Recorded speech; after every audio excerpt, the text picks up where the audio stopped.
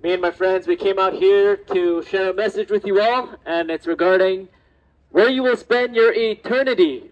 My friends, the reality is that life is short, life is temporary, and one day you and I will stand before a holy God, and you'll be judged according to all that you have done on this earth, whether good or bad. The problem is, my friends, is that all of us have sinned against God. The Bible says that no one is good, no, not one. All have sinned, and all fall short of the glory of God. My friends, the reality is that every single one of us need God's mercy. We need forgiveness from God. Why? Because we have lied, stolen, cheated. We have broken God's law, and therefore we have been separated from God.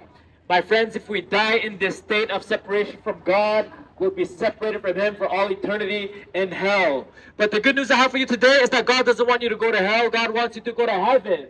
And He made a way for you to go to heaven. The Bible says that God so loved the world that He gave His only begotten Son, Jesus Christ, so that whosoever believes in Him will not perish, will not go to hell, but will have everlasting life. My friends, if you want to have 100% certainty that you are on your way to heaven, you must give your life to Jesus, my friends. Jesus is the only way to heaven.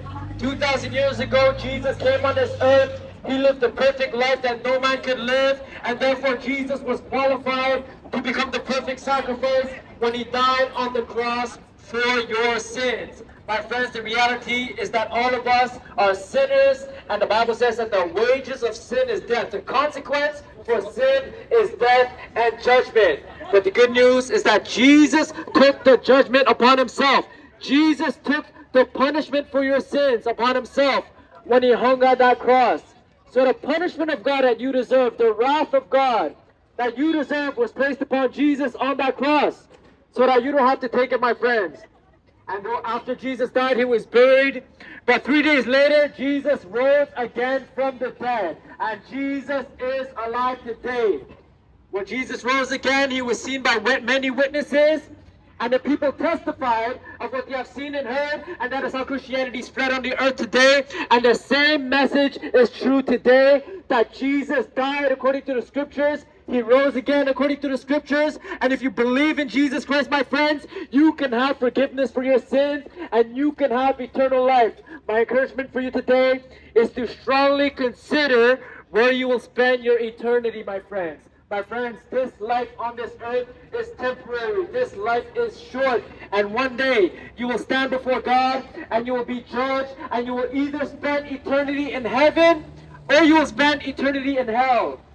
My friends, the only way to heaven is the way of Jesus Christ, the Son of the living God. The Bible says that if you confess with your mouth that Jesus is Lord, and you believe in your heart that God raised Him from the dead, you shall be saved. You shall be forgiven. You can be free from sin. And my friends, ultimately, you can have eternal life.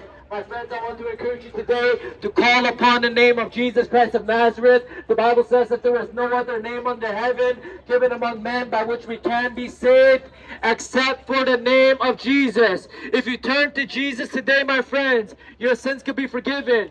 You can have assurance that after this life, you will spend eternity in heaven. There is no other way to heaven, my friends. It is only Jesus Christ who can forgive you of your sins, and it is only Him who can give you eternal life, my friends.